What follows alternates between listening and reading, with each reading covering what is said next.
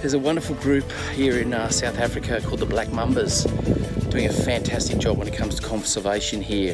The Black Mambas are an anti-poaching unit, but something special about them is they're female only, and they do such a great job in the greater Kruger area. This is they do the fence lines at Balule, is one of their main areas. So my hat goes off to them, girls, ladies, women. Brilliant job, and doing their thing and doing the best they can to keep South Africa poacher free.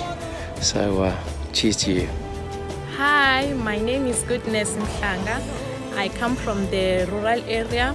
I'm a member of the Black Mamba Anti-Poaching Unit. I started to work here in the year 2014, whilst the project started in the year 2013. So what we are doing into the reserve is that we're protecting the animals. We are the eyes and ears of this reserve. We go around the bushes, we sweep for snares.